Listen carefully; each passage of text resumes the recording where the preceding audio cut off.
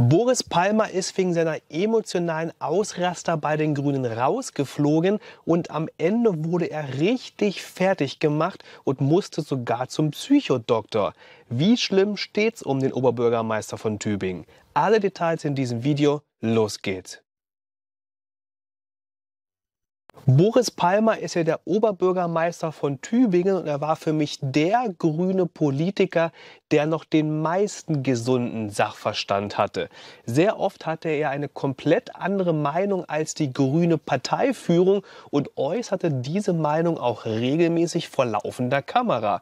Und das war für mich auf der einen Seite natürlich sehr unterhaltsam und auch sympathisch, aber für die Grünen war er natürlich ein Totalausfall und eine Gefahr für die Partei. Und deswegen wurde er dieses Jahr aus der Partei rausgeschmissen, respektive es gab Parteiausschlussverfahren und er ist dann selber ausgetreten. Aber wie freiwillig das Ganze war, das kann sich ja jeder selber denken.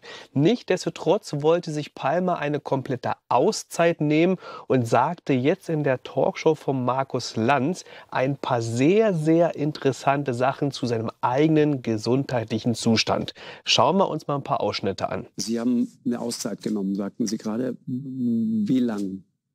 Die war nicht lang, 4 Wochen, den ganzen Juni.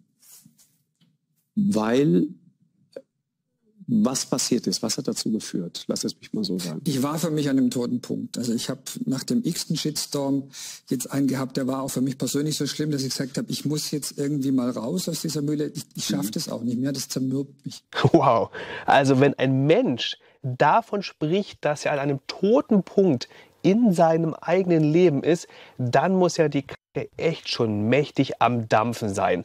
Und vor allen Dingen die darauf folgende Begründung ist ja echt krass, und da muss man echt aufhorchen, ja. Er sagte, er hat so viele Shitstorms für seine Politik und für seine Äußerung bekommen und die letzten haben ihn dann so stark zermürbt, dass es ihn komplett aus der Bahn gehauen hat. Und das ist natürlich ziemlich krass und auch das größte Problem von unseren Berufspolitikern. Weil als Politiker muss natürlich immer aalglatt abgeschliffen sein, ja. Du musst durch und durch Vogue sein und darfst nie etwas Falsches behaupten. Deswegen hören sich die Antworten von den Politikern auch immer so nichtssagend an, ja, weil alles immer aalglatt ist. Und wenn du aber das Gegenteil machst, also wenn du mal eine eigene Meinung hast, wenn du vom Mainstream abweichst, ja, dann bekommst du wirklich eine Kelle nach der nächsten, sofort links und rechts eine. Und gerade bei Palmer, der hatte darüber hinaus auch noch das große Problem, dass er bei den Grünen war, wo eine eigene Meinung eben nicht erwünscht ist. Weil stell dir mal vor, du bist ein Politiker, der wirklich alles offen anspricht, der wirklich kein Blatt vor den Mund nimmt und immer seine eigene Meinung sagt, aber auch dafür ständig am Pranger steht. Und weil Palmer aber bei den Grünen war, hatte er eben keinen Rückhalt aus der eigenen Partei. Ganz im Gegenteil, sogar die eigene Partei hat ihn komplett dafür fertig gemacht. Und in der Bevölkerung hatte er ja auch einen starken Rückenwind, eben weil er bei den Grünen war. Und die Grünen werden ja mittlerweile eigentlich von fast jedem gehasst. Also war Palmer sowohl öffentlich als auch intern wurde er von beiden Seiten quasi fertig gemacht und das hat ihm am Ende wirklich komplett das Genick gebrochen. Tja, und warum wurde Palmer so fertig gemacht? Eben weil er so oft die Wahrheit ausgesprochen hat und dafür wurde er natürlich von Politik und Medien fertig gemacht. Und das musst du dir mal vorstellen, das ist doch krank, wenn man für das Aussprechen der Wahrheit so fertig gemacht wird. Und Palmer war deswegen auch komplett am Ende und hat natürlich auch dann seine Konsequenzen gezogen. Schauen wir mal weiter, was er dann als nächstes gemacht hat. Darf ich noch mal zum Schluss fragen, und das war der Grund für, Sie haben Therapie gemacht, haben Sie einen Coach? Ein Coach. Therapie würde ich es nicht nennen. Also ich habe auch mich da kurz checken lassen, ob Therapie jetzt die richtige Reaktionsform wäre. Ich war für offen. Weil Sie verstanden haben, da ist etwas in Ihnen und das wird Ihnen immer wieder zum Verhängnis. Ja, also diese Impulse, da so überzureagieren, die habe ich. Und die Frage, die besser zu kontrollieren, hat sich mir gestellt. Aber die Gespräche, die ich geführt habe, haben ziemlich sicher für mich ergeben, es geht nicht um eine krankhafte Deformation, sondern es geht wirklich darum, Techniken der Selbstbeherrschung zu trainieren und da ist ein Coach der richtige Ansprechpartner. Also Palmer hat am Ende so stark an sich gezweifelt, dass er sogar dachte, er sei psychisch krank, ja. Und daraufhin hat er zuerst mal geprüft, ob eine Therapie für ihn in Frage kommt. Und am Ende ist er dann bei einem Psycho-Coach gelandet. Und bei diesem Coach hat er dann Selbstbeherrschung gelernt. Und zwar für was? Und jetzt kommt's. Er musste Selbstbeherrschung lernen, gegen seinen Impuls die Wahrheit zu sagen. Wow, das ist echt krass, oder? Da können wir mal sehen, wohin wir mittlerweile in Deutschland gekommen sind. Wenn du in Deutschland die Wahrheit sagst, dann wirst du zuerst komplett fertig gemacht und danach musst du in eine Therapie gehen, wo dir dann die Wahrheit sagen wegtherapiert wird. Also das ist doch nur noch krank, oder? Und jetzt, meine lieben Zuschauer, kommen wir auch noch zum Oberhammer von dieser Landsendung.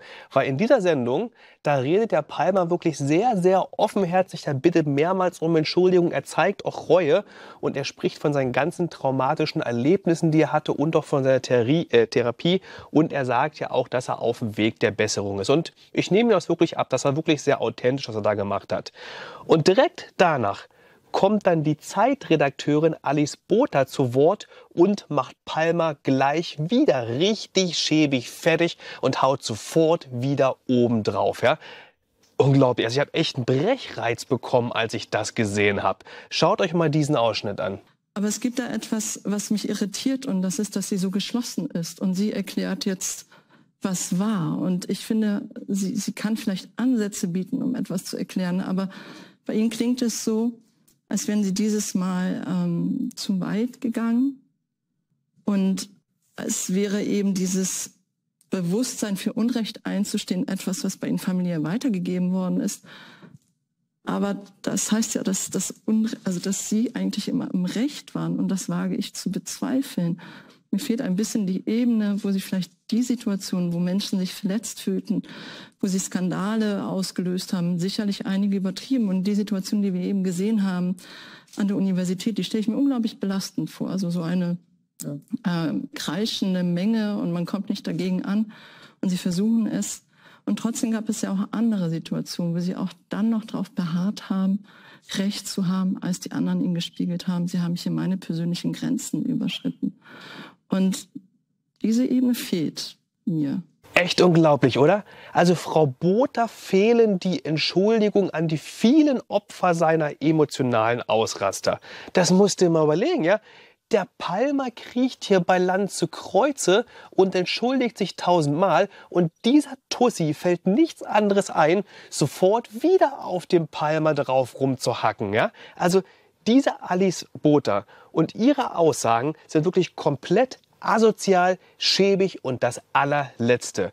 Wahrscheinlich liegt das daran, dass die Frau einfach zu wenig Sonnenlicht sieht. Und diese Frau, ja, die steht wirklich sinnbildlich auch für den Großteil der deutschen Medien.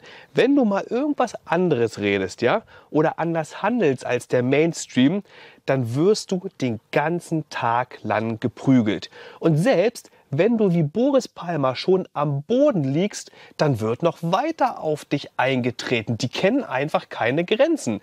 Und das hat für mich nichts mehr mit Respekt von Journalisten, ja, mit Respekt bei den Medien oder mit irgendwie freier Meinungsäußerung zu tun. Das ist einfach nur abgrundtiefer Hass, getrieben von dieser links-grünen Propaganda und Ideologie. Das ist wirklich unglaublich. Und ich hoffe wirklich inständig, dass wir in Zukunft auch in diesem Bereich eine 180-Grad-Wende hinbekommen und die Medien endlich wieder normal werden. Weil ansonsten bleibt uns nichts mehr anderes übrig und dann können wir wirklich nur noch YouTube schauen.